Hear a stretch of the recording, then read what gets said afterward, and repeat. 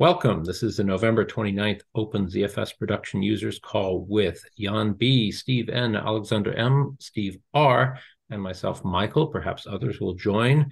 But the hot topic of the hour is the issue that's been revealed via block cloning. And if you want to take a peek at that PR, there is this one, 15526, I believe is the key one. And Alexander, please educate us on this topic.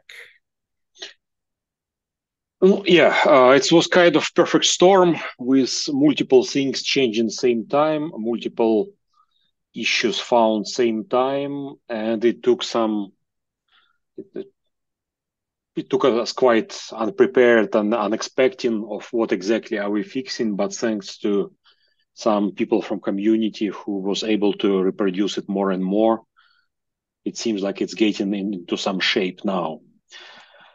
So after all investigation, it appeared that there is a problem in ZFS existing science forever when there is a race condition during file write. There is a window when lseek, seek whole or seek data syscall may return that file is a one big whole, or at least it has some holes inside it. And for many years, nobody really cared, or not cared enough for it to be important until sysutils in version 9 plus in recent Linuxes started to use lseek for file copying, for simple cp command. And same applies for use of copy file range in CP in FreeBSD 14 and later 13. You said 13? Yeah. Okay, thank you.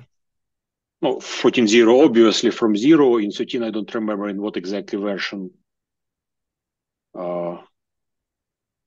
Copy file range originally tries to use block cloning, but if block cloning returns error not supported, it falls back to software implementation, which does use lseek or whole searching on FreeBSD. I haven't seen code on Linux, but it may be also. But at very least, binutils in Linux use it directly. Yeah, as far as I heard, again, I haven't looked on all sources, just too many sources around, too many issues to look at. So, and what's happened is that if ZFS falsely reports some holes, then copy doesn't copy anything. And as was commented just right now on the chat on FreeBSD, it's not only a cp command, but it also cat install and maybe something else. Few commands are using it. So potentially it may affect others too, but idea is the same. Everything that copies file if it's getting report about hole, it won't copy that range, which means on destination it will be zeros instead of some user data, which is pitiful for user, but that's where it is. There was found experimentally that disabling sync during lseek reduces probability of the corruption, but it probably doesn't fix it completely. So it's only quick workaround, partial workaround, but seems to be working. But it's more of a question of timing rather than a real fix. So meanwhile, seems like what a better fix or proper fix is right now merged into OpenZFS master. There's ongoing ZFS 2.2.2 release. PR is now being cooked with that patch and bunch of others. And hopefully in next few days, we'll have 2.2.2 ZFS release that should have everything fixed. That's what's related to this specific seek bug. The ongoing FreeBSD errata for the two patches for built-in ZFS. And everybody is prepared, everybody is aware. There are a lot of noise in community, a lot of angry people, but what can we say? Its bug even precedes OpenZFS. It's literally goes back almost decade, probably. That's interesting. And Just I to be guess clear, you go ahead, Jan. so the problem is that it accident it wrongfully reports holes in the file, and then this problem became relevant in the real world because recent changes made other software implicitly depend on this because of copy file range finally being used. So that now basically the software gets told that there's a hole in the file, it seeks over it to reproduce a hole, and then it has implicitly doing, for example, installed lots of zeros instead of a valid file.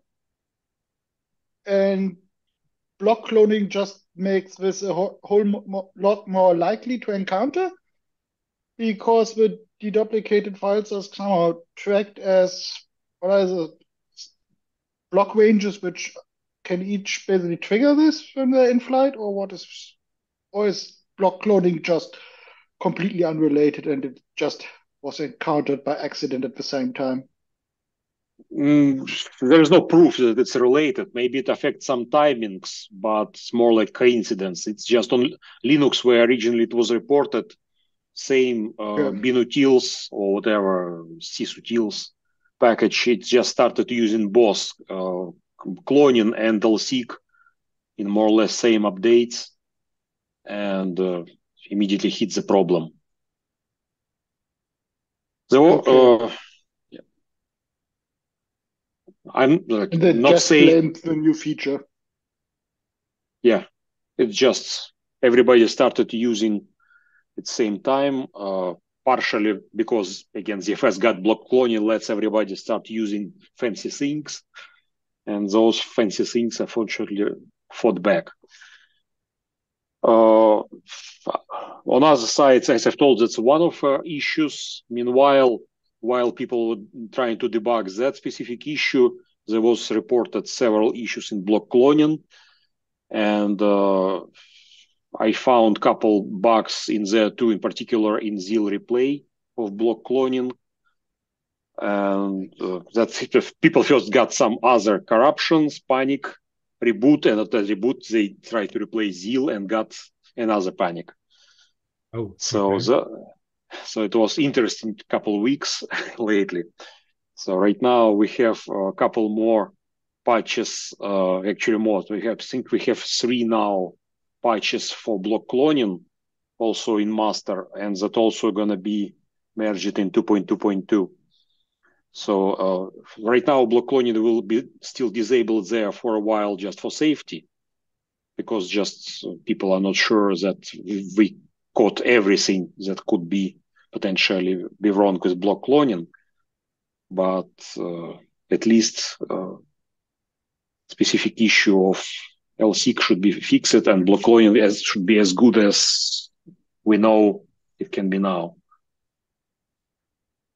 So as good as it was supposed to be, and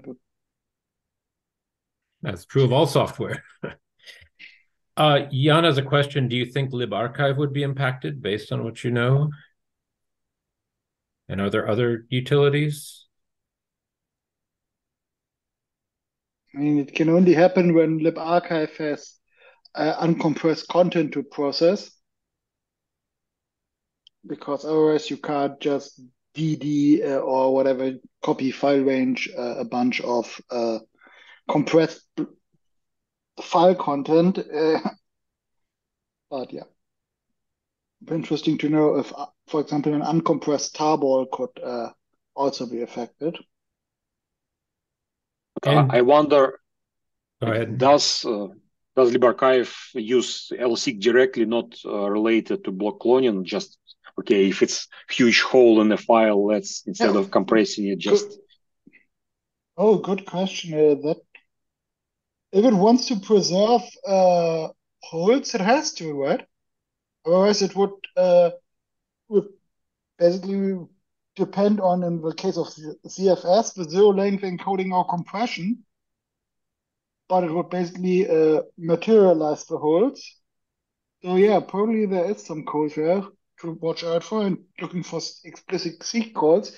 And even if there isn't, it would be a prime candidate for optimizing for block cloning to have the uncompressed tarballs of, for example, jails around and then quickly create the files, but use block cloning to create them and still have the jail around as a tarball. The I'm not sure. problem may be that you have to pad the file content basically to be aligned to blocks. So that, which I think the normal record size of a tar archive doesn't do, which would prevent this kind of optimization from doing block copy because the blocks wouldn't be aligned correctly. So you need a padded I really archiving doubt. format to make that work. Go ahead, I really, Alexander. I really doubt file could have the same alignment or unpacked same as inside tar, even if it's not compressed. But I wonder whether instead of compression, libarchive could just look, okay, if this one huge file, don't waste time trying to compress it, but just write its zeros, whatever. But maybe it May doesn't. support attempting to preserve holes in files. So that would require seeking to the next data or whole range and then reproducing the seek command to unarchive it, which the reason why I wouldn't see that running into the same issue is that you're normally not writing you have the indirection of going through the archive file. So you're normally not directly taking the same tar and piping it into another one. That happens, and it's one way to recursively copy across file systems with lots of metadata preserved. So it could happen there maybe. But other than that, yeah. And there's been a lot of discussion about how or what could follow up on block cloning on Mastodon and what used to be Twitter, with ideas of shouldn't this be could this be done as part of send and receive so that the receive would be data set would be block dereferenced by default and so on, or should there be an offline pass, basically a system call which says compare these two file ranges and replace all identical blocks, something like this, so that you basically, if user space has an idea which file ranges should be deduplicatable, it can just tell ZFS to please atomically basically replace a block if it's identical with a reference to a block from some other file for a range, so that you could basically do an offline dedupe from user space without running trace condition. Yeah, the legacy old style dedup has lots of things to watch out for and only helps in a few very specific cases for which it was designed and is not the end or be all of saving storage, but basically a way for user space to tell ZFS to please look at these two ranges and these two file descriptors, and if they really are identical, replace blocks in one with references to the blocks from the other. That would be a quite useful feature to basically punch dedupe into existing files. No, yeah, that it was brought up several times. I saw in different OpenZFS tickets. So people do interested with that. It's just more a question of what syscall shall it be, how it should be wired and where. Yeah, it has to be some kind of compare and swap like primitive. Yeah.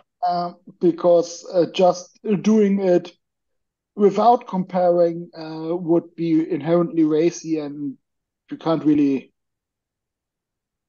do that unless you have a file write locking protocol in place, which you normally don't. So you're to make it really useful as a building block and not just as something a specific application can use for its own files, it would have to include a verify step and then an atomic verifier and replace and not uh, replace this file range with the blocks from this file range and the other one without verification, because then at least the without verification should be explicitly opt-in as a special case for even further optimization.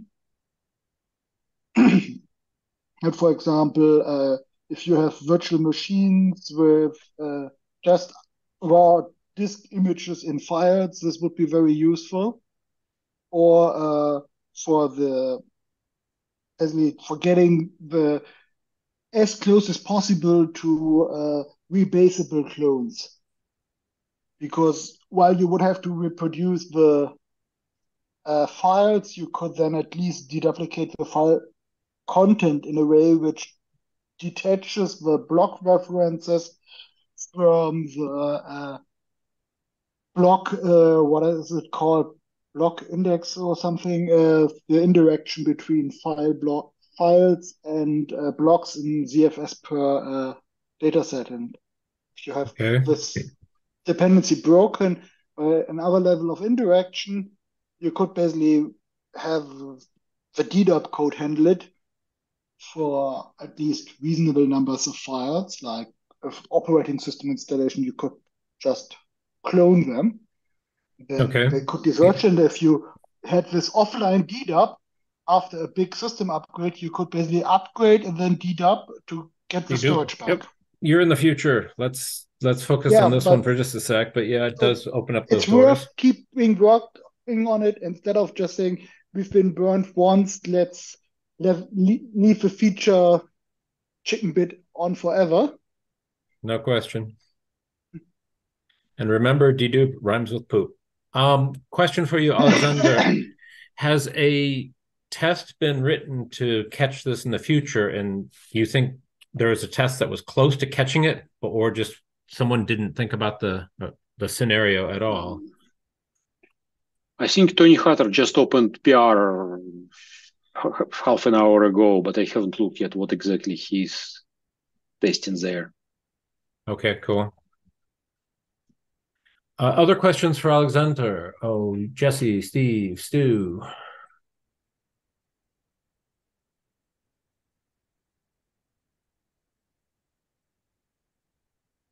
Did any of you turn on the feature and potentially have issues? And apparently I see in the ticket there's mention of like zpool status, but it's not reporting corruption. Is that accurate, Alexander? And would it show up after a scrub, or would you never know until it's too late on suffering? You're talking about LSIG bug. Yes. You never know. It's not a corruption from a point of ZFS. It's just a chain of zeros, because written to destination are done by application, or not done in this case. Yeah. Okay. It sounds like it's a really insidious bug, because it does not corrupt the on-disk data per se. Instead, it tells clever but not clever enough user space applications that, yeah, that's safe to do, and then user space instructs the kernel to destroy the copy at least. Jan, what was the system call that was ignored we mentioned on the last call? Was it the LSEEK or something? You mentioned that I think in the situation with the Go packages, a system call was ignored for success or failure. Yeah, but it looks like it was even more complex, as Alexander just explained, that they did not completely ignore this seek next hole or seek next data, but that the kernel misreported it to them, and then they did the wrong thing with the information because the kernel gave them the wrong metadata about the file. Okay, got it. And these are the two, bug reports. And one of the two should be the one. Oh, okay. Oh, no, that one is the second one. and is wrong. That's So really the first about, one's a FreeBSD ticket, perhaps? yeah, that's Okay. the engineering tracking issue for potential ZFS data corruption reported by FMAST a few hours ago. Okay. And Jesse, you have a question. Shall I read that, or do you want to just vocalize it?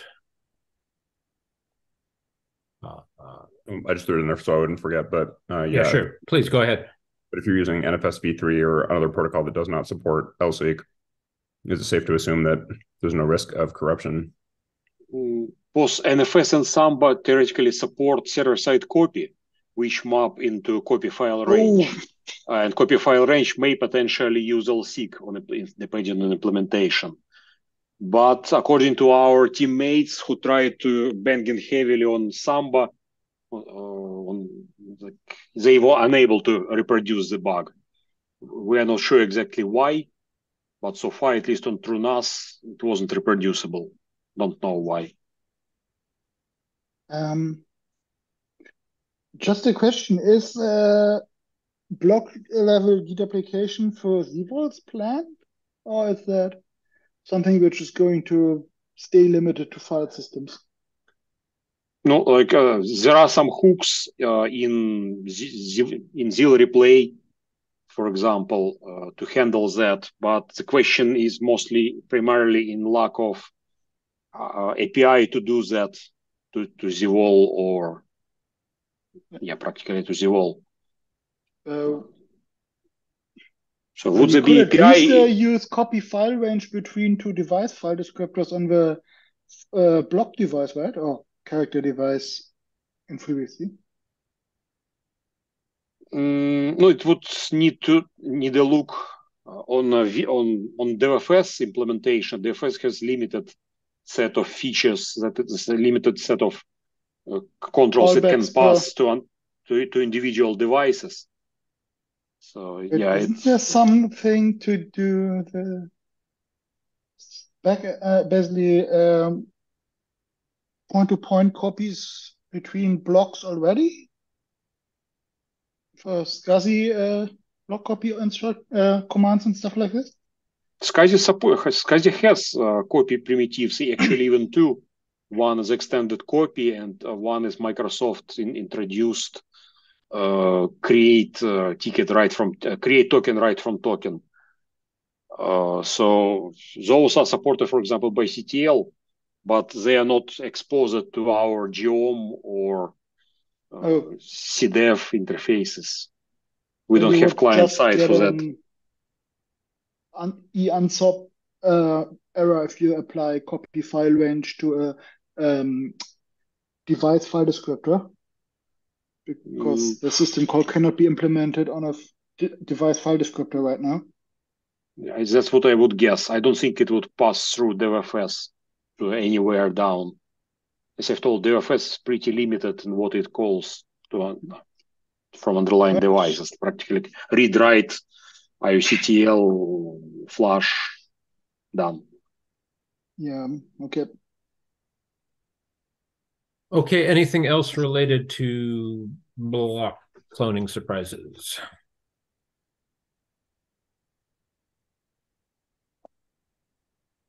Okay, any user questions, Jesse and Steve and Stu and Jan? Any discoveries of the week?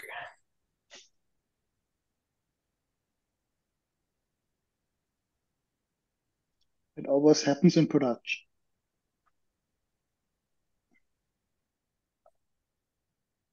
Let's see. Alexander, any new developments and a positive note to report? Something last exciting. Couple of weeks, I'm all jumping around this area about block cloning and things.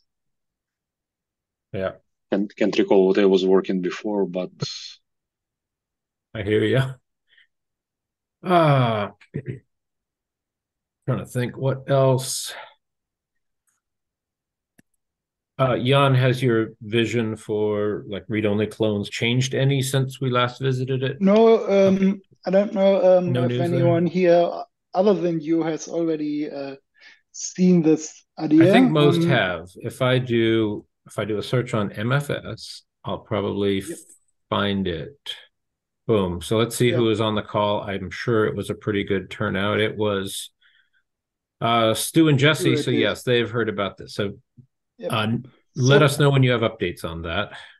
The only thing I can report is that it worked as expected for the upgrade from the release candidates into a 14 release for my test jail. Okay. And yeah, that's about it. So what I do is I take a FreeBSD base system, install it into a CFS dataset, snapshot it, clone the snapshot, and keep the snapshot read-only so that it can't build up any changes which would have to be rebased, which is by design impossible and not going to change, short of block pointer rewriting. So instead, I have to avoid building up changes. The way I do that is that I only allow the file system to be mounted for a fraction of a second to create empty directories for missing mount points, and then mount it read-only again so that I treat it as stateless, the base system, the packages, and so on. And that way I can build up without relying on nullfs or even worse, unionfs, the file system tree. And to make it updatable for a FreeBSD jail, I have an unmountable dataset for the jail, which only serves as a container for child ZFS datasets. Then I have one other layer of indirection, one for base, one for packages, and one for the mutable state, which are also just containers and are also set to be unmountable. And the other file systems in the jail are then set to not auto-mount, but be mountable, because I also clean up every mount point underneath the jail root. And because I set the mount point on the unmountable datasets to be the jail root directory path, everything inherits the right mount point. So that ZFS auto-mounting logic then can take care of mounting things in the right order according to just the lexical sort of the mount points once it becomes time to start the jail. Okay. The nice thing is that now the immutable datasets and the mutable ones are no longer trapped in a parent-child relationship, but instead are just siblings or cousins in the tree structure. Okay. So that I can wipe for example, the package subtree, assuming that everything is unmounted, so that there are no mount point conflicts, and then recreate it by cloning again, without having to save the descendant child data sets which contain the mutable state. Right. So the advantage over the usual OCI container image workflow, where you basically untar and then apply whiteouts once per layer, is that the layers are independent of each other. So if there is a FreeBSD errata, for example, for OpenZFS, I wouldn't have to reapply all of the packages. Instead, I can just mount them and it works out. And to avoid having to migrate the configuration files, the /etc and user local etc are a tempfs file systems mounted through the mount mfs command, which populates the tempfs with a skeleton directory containing the now used base system or package collections /etc content, and then makes the tempfs read only, requiring it to be in memory, as is part of the course with tempfs isn't a problem because /etc, both base and ports, is normally less than 3 megabytes, and it's still swappable if you have swap. So if that's a problem for you, ZFS will not even get to that point. Yep. I would love to see a gradual animation of you building this up and tearing it down, because you've got so many clever little things happening. So just saying. Do you think you've scripted this, I trust? And is that Yes, something I we can have. use on the outside? I've seen your Yes, gists before. you can. It's just a bit of hacky shell scripting right now. Okay. Well, it's fast. It provisions a jail in less than half a second, Love it. and Has that been shared in the gists before, or is it still just on your uh, local hard drive?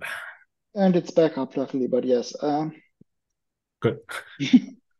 because it's still a bit, yeah. While not everyone here is a jail user, any questions for Jan about his clever, The immutable, same and trick should also work for Linux containers, so it's not FreeBSD specific. excellent? Yeah. What Does is anyone there have a any link you can question, share at this review time? questions? Am I completely insane doing that? Are there downsides? So have any links changed, or do I just look for gists from the past, or has it Yeah, not been the linked? links haven't changed.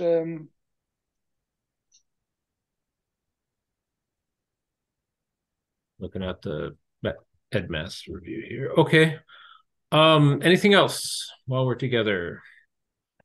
I'm very glad we got to talk about the block cloning Yep. inspired issues. Go ahead.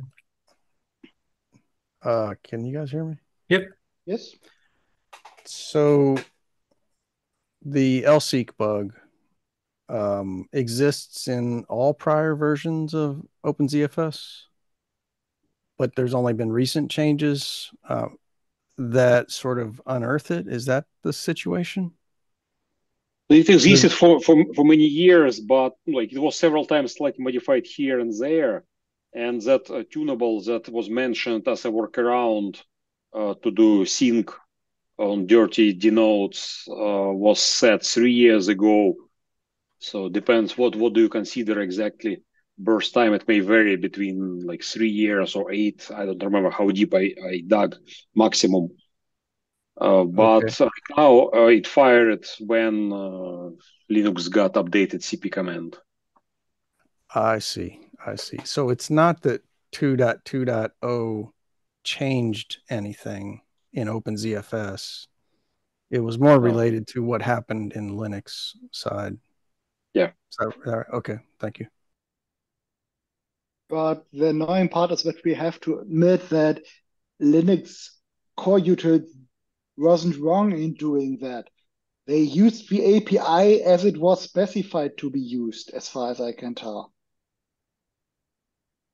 So it was supposed to work, and it just exposed a bug in ZFS. So in this case, really, you can't blame the core utils for expecting a copy file range to work as documented. Right. I was just trying to figure out if I had any production exposure.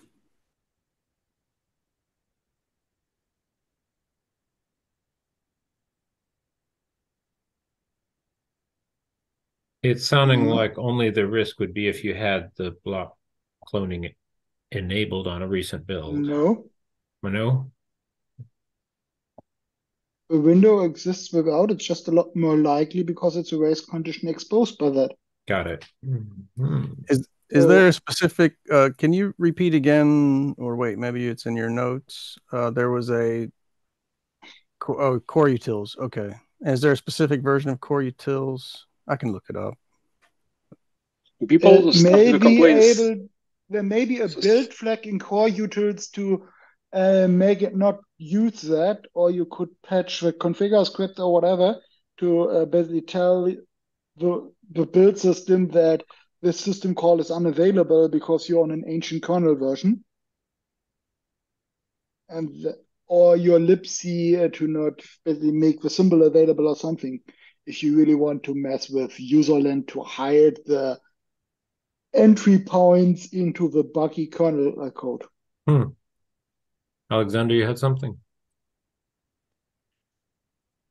No, I haven't seen the code of coroutils, but what I heard from people that in 9.0 they introduced copy file range support, and 9.2 maybe LSEG, but I haven't seen it myself. I won't lie, maybe wrong. Another command to watch out for, at least in FreeBSD, would be PAX in read-write mode, which is one way. For example, commands like mount MFS copy the hierarchical tree structure, pax.rv-w, so that it's basically creating a U-star archive and immediately unpacking it again.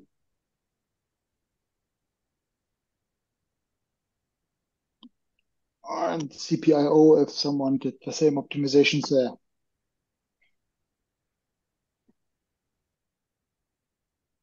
Anything else?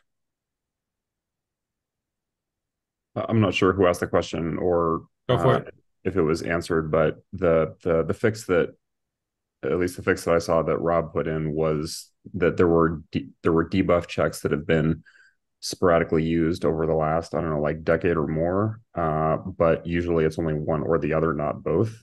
And that was like the crux of the fix, was to do both checks, correct? Well, yeah, there is a like one status for denote, was it anything, like denote requires syncing, require commit, and there are separate dirty records for individual buffers, which actually sync it during the commit, written during the commit. And appears that denote dirty flag is cleared at first, and then commit sync process txg sync goes and writes individual log records.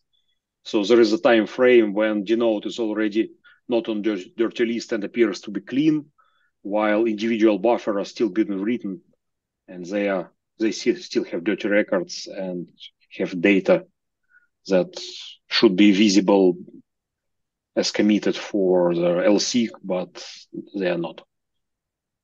Okay, and the previous question was about like our previous versions of ZFS affected, and it seems like with like the DMU transaction sync or whatever, like the flag that people are saying to 0 instead of 1, like it seems like a lot of people running older releases are much less likely to encounter problems, but the older versions are still susceptible to that bug, no matter how unlikely they are to actually encounter it.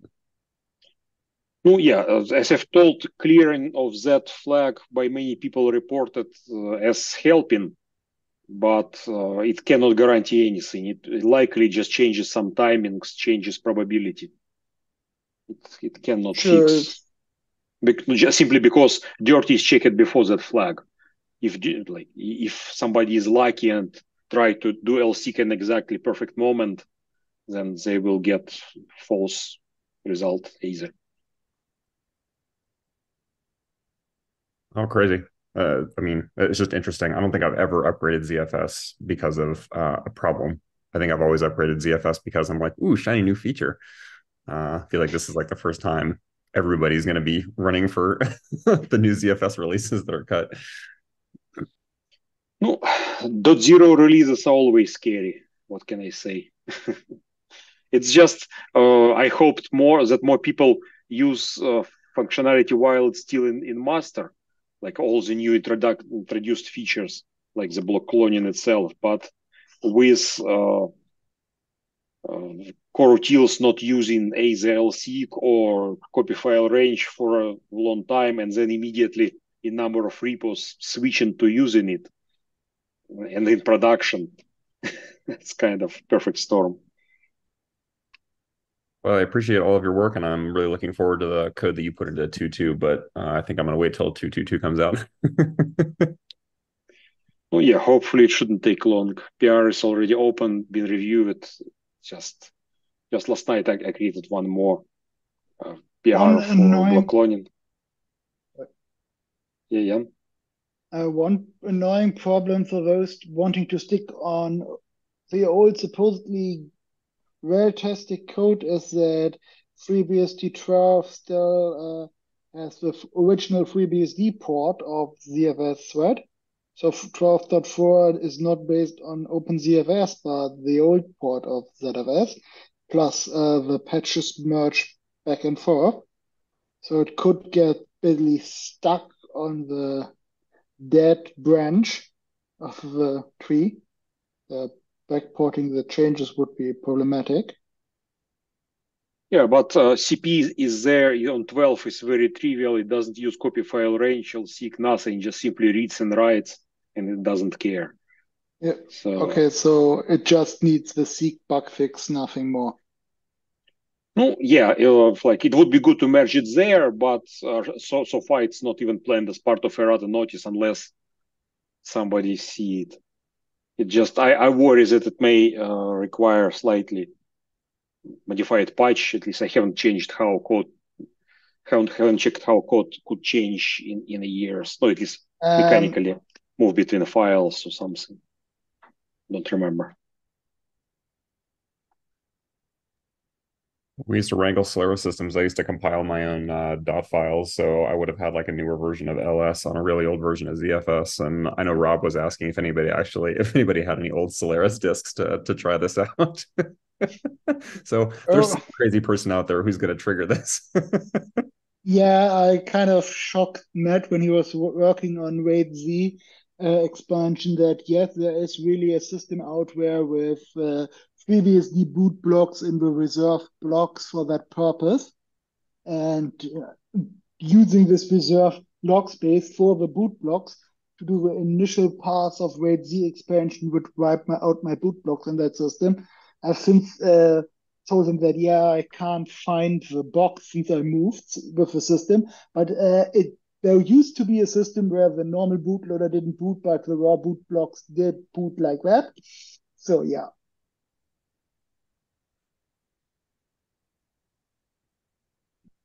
Strange things happen in production. The blocks there is a range in the ZFS on disk format reserved, I think, like 8 megabytes close to the start of the pool on disk per device, which are reserved for boot code, so that you can have ZFS on raw disks without a partition table, which was always dangerous, but yeah, because other operating systems may try to initialize an unformatted disk if there isn't a partition table they recognize. Mm-hmm. This is basically only happened because Solaris at the time had problems with enabling caching on disks with a partition table because of how historically the UFS work. And so to get write caching on ZFS disks, you had to keep them formatted with ZFS on the raw disk. We're talking about early ZFS stuff here.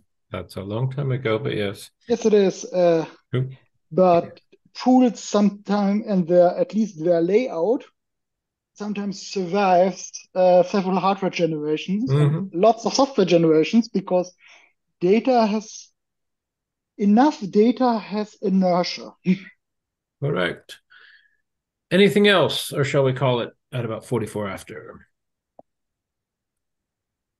Thanks, Alexander, for giving a concise summary. Yes, very much. Thank you, Alexander. That was timely and very important. Very, very helpful in our management panics as well. Okay, well, perhaps catch you in a week.